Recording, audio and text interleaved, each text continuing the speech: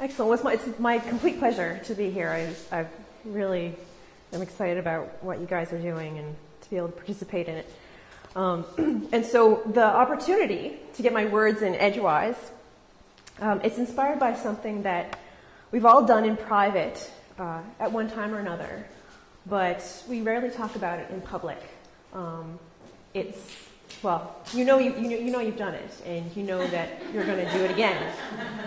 It's titillating, it's addictive, and every time it's different when you do it. And I'm actually going to ask for a show of hands from all of you. How many of you have ever Googled yourself? Don't be shy. Yeah, well, so sure, it might be a bit narcissistic, but I think all of us are rightly curious about what can be found out about us with a few keystrokes. But more than idle curiosity or even vanity, I think for a host of reasons that it's important to know what's out there about us in the great big digital world. Some of it we put there ourselves, but some of it comes as a total surprise. The point being that whether we realize it or not, we're leaving behind these kinds of digital legacies, whether that's that decades-old Usenet group posting that you did, or your latest tweet or Facebook status update. So in light of this gaggle of self-Googlers, what I want to talk about is the future of nostalgia, because I want to explore the connections between the ways we already remember our lives and construct our identities, and the ways we might in future remember our stories, now that increasing portions of our lives are being lived and shared online. But first of all, I want to share some examples of nostalgia. Show and tell is not just for kindergarten, but this one does come with a warning.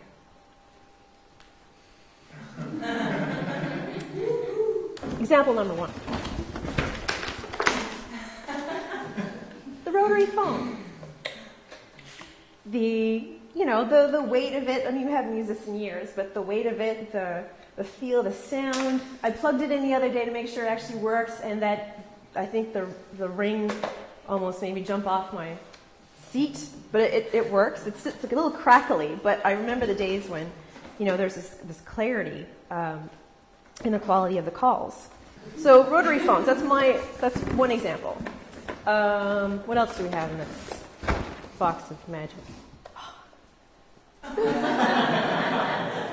The Viewmaster. So, it's Tweety and Sylvester. And the quality of the images, they got Dumbo, I got the Aristocats. But again, it's like the sound of it, the feel. Something else that makes me nostalgic, the smell of Crayola crayons, 64-pack, sharpener and back. And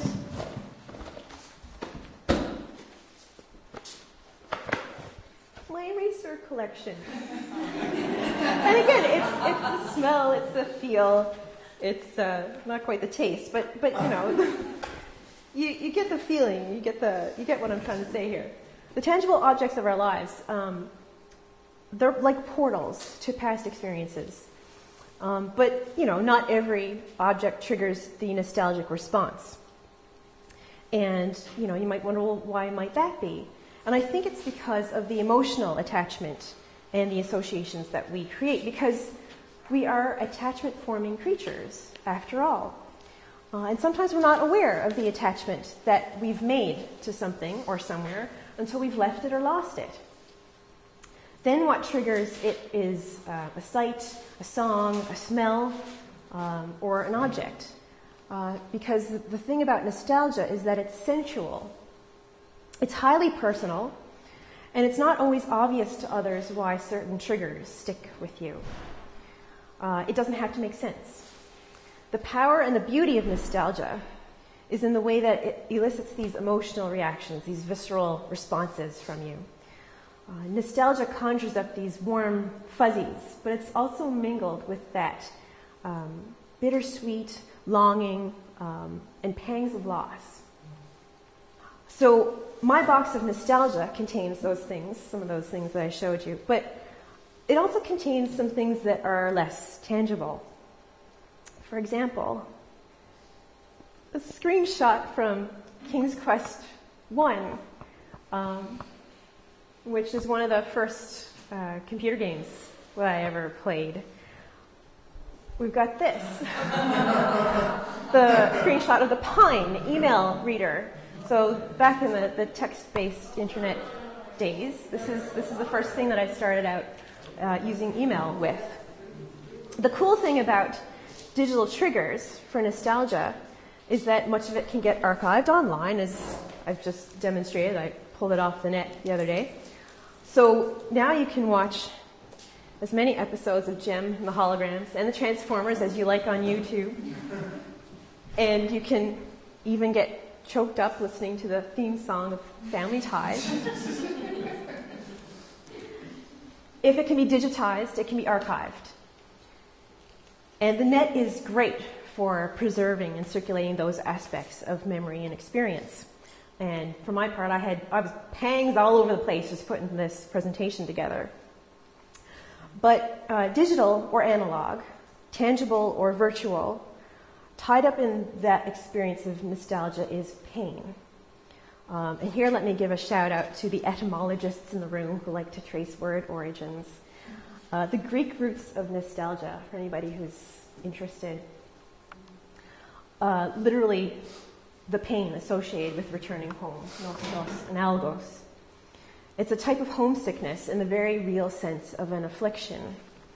Throughout the 1700s and into the later 1800s, many Swiss soldiers and members of Highland Scots regiments who were off fighting in their wars were diagnosed with nostalgia, which was this longing for home while they were, suddenly and forcibly displaced as they were fulfilling their wartime duties. The sickness of their home, or the symptoms of their homesickness, were quite real. You had constipation, stomach pain, insomnia, inability to concentrate, exhaustion, even suicidal thoughts. All of which are fitting descriptions, clinical descriptions for melancholia and depression these days. Through the Victorian era, the idea of nostalgia as a disease eventually transformed into something more harmless and fleeting, the yearning for earlier times. And today it's even become something of a cultural aesthetic, which is related to, but distinct from, our embrace of all things vintage and retro. You don't have to have a personal connection to the 60s to enjoy Mad Men, for example. But if you're trolling through Valley Village and you find a My Little Pony set, you might be drawn back to your childhood instantly. Appreciating retro styles, like many of us do, it's a matter of taste. But actually feeling nostalgia is a matter of having formed that prior emotional attachment. So make no mistake, unlike dabbling freely in the past the way you would with, vintage styles, in nostalgia there's pain. And not just the pain of the present longing for the past, but also the anxiety of what a future return home might entail. Home's never really home by the time that you return. And here is a modern example. Google Street View. What's the first place that you searched for those of you who've been on Google Street View? Where you grew up. Where you grew up, your childhood home. And what did you feel? Well, in my case, when I checked on my childhood home, sure enough, there were pangs. It was enough to confirm a fundamental truth about nostalgia, which is this, that in trying to recapture or recreate the experience, the return reveals that it's not what you thought it was, or more to the point, you're not who you were. Nostalgia at its core involves the loss of something, whether physically, like as suffered the homesick Swiss soldiers, or temporally speaking, as we all grow up and away from our roots. And what's the point of nostalgia? You know, we all get caught up in it once in a while, but what's the point? Is it so much sentimentality? Is it so much, wallowing in the past and getting schmaltzy and crying in your beer for, longing for an ideal time that probably didn't exist? Or is there something more important going on here? I think idealized pasts or not, nostalgia stands guard as sentinel over our own stories, our identities, our self-integrity. We get nostalgic because we've formed emotional attachments to things and places that we associate with comfort and stability. But what happens to those emotions when we increasingly live in contexts that are ever-changing? And what happens when the things we get nostalgic about include the digital? When it comes to the future of nostalgia, I think there are a couple of things that might change how we amble down memory lane. One of those is the question of who controls entry onto memory lane. And the other is this: will the constantly shifting, upgradable digital landscape even make nostalgic emotional attachment in particular, possible in the first place? I used to print off my emails in the early days because, writing to friends and family, I'd do it in a very newsy, conversational style, treat it as another form of letter writing, and thought that they were worth preserving, like letters. But, the more that I use email in my daily life, my inbox is burgeoning with an unsorted backlog of correspondence, some of it still poignant, but a lot of it mostly mundane. And much like the self-Googling that I referred to at the beginning of this talk, my email, my online photo albums, and even my Facebook profile reveal this digital legacy that's starting to pile up behind me. And I've gotten into wondering about the fate of all of that stuff. What am I going to do with my digital stuff? Who's going to want it? And more startlingly, is it even my stuff? I think those questions get more complicated as we entrust our memories and our files to corporate custodians.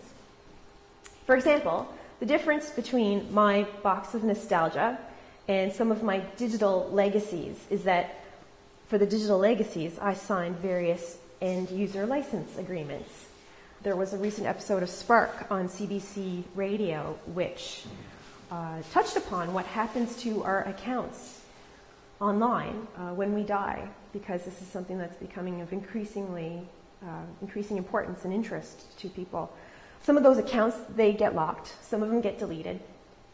Some are strictly non-transferable, although others do allow family access with the proper documentation. The point is that beyond the legalese that covers the termination of an end-user license agreement, many online services have not put a lot of thought into their policies regarding our digital legacies until recently.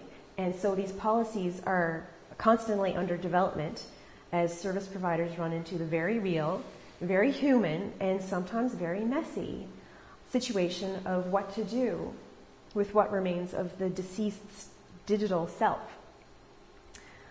Of course, it's hard to be nostalgic if you're dead, so let's return to the question of the living. I'm entrusting my digital legacy to a distant corporation which operates with its own priorities and its own legal frameworks in mind. And corporate decisions, as we all know, impact our experience and even access to what we generally assume is our stuff. There's benefits and there's drawbacks from having distributed filed storage, just as there are benefits and drawbacks to having all your valuables in one place. I think, though, that in the digital world, we need to be much more aware who the gatekeepers of our files are. And and the gatekeepers of our memories, and what the conditions of access to those files and memories are. My box of nostalgia is mine.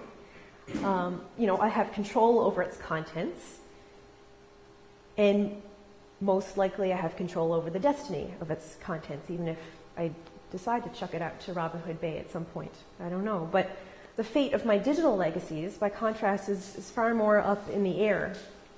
I haven't decided what to do with them, or even what I can do with them, and the corporations that safeguard them haven't really got it figured out completely either. Now, I know that facilitating my nostalgia is probably not at the top of their checklists. Nostalgia isn't the be-all and the end-all of people's existence, but through the lens that I'm using, I hope that you can see that there's still a lot that needs to be addressed as we blithely go about constructing our digital selves and also leaving behind these digital footprints. The other factor that I alluded to earlier when we think about the future of nostalgia is the very pace and the nature of change in wired society. We expect change, and we expect it'll be quick because there's always something new to be rolled out. Some of us are addicted to change, while others of us are more stubbornly resistant to it. But oftentimes we don't have much of a choice in the matter, and the change often comes without much advance notice. Websites constantly get revamped, operating systems and software get retooled, gadget interfaces get upgraded. And great, you might say. I mean, doesn't nostalgia need change in order to exist as nostalgia? Yes, but it also implicitly involves the ability to form these prolonged, stable associations and attachments. Often, like I said, which are emotional and which are sensual, with things and places and people. What I want to ask is whether we can even form emotional attachments to things that change rapidly around us, especially in a digital context. Because we live in this funny tension of being creatures of habit and also novelty seeking. I've had times when I've consciously resented some kind of imposed change, whether that was transitioning between Windows XP and Windows 7, or having to physically move away. But nevertheless, I unconsciously adapt, and a familiar situation can become comfortable.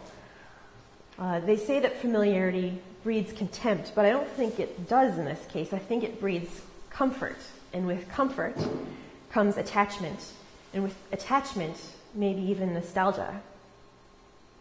But when things change quickly around us and constantly without notice, what do we hold on to?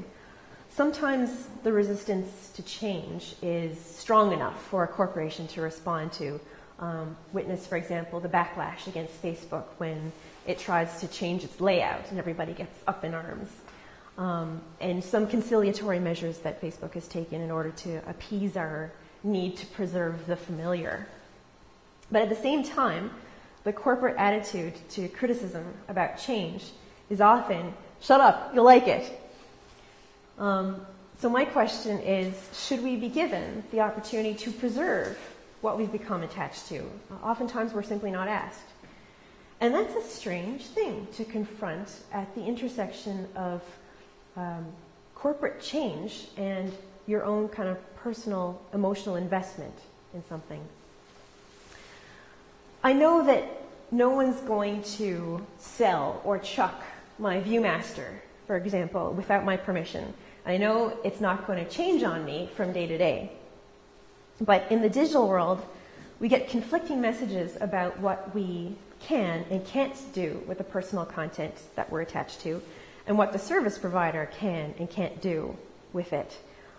Those rules are still changing, and we expect them to be for some time. So our relationship and our entitlement and our access to digital material proves different, even though our attachment to virtual things and places might actually be as strong as in the tangible world. What I do is study at the crossroads of science and technology and the humanities. And when I look around me and I ask, what does it mean to be a human being in a high-tech society?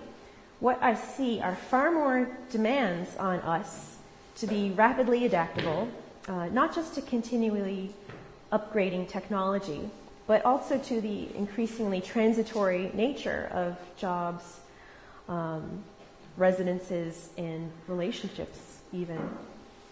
Now, certainly, I might just be a curmudgeon, but I think the value of the nostalgic impulse is that it tells us something about ourselves, about our values and about our attachments. Just because we get used to change doesn't mean that we also don't want attachment. And what I'm asking is, where's the balance in the digital world? Might the digital age actually be impeding our ability to form those attachments? Where can we call home, at least for a little while? Maybe nostalgia can't bring you back home for good, either figuratively or literally. But it does mark the things that you've loved along the way. To long for is to have loved, and to have loved is to have been at home. And I think mulling over the future of nostalgia is really to mull over the kinds of beings we're becoming in the 21st century and what it is to feel at home in that world. And with that ponderous thought, I leave you. Thank you so much.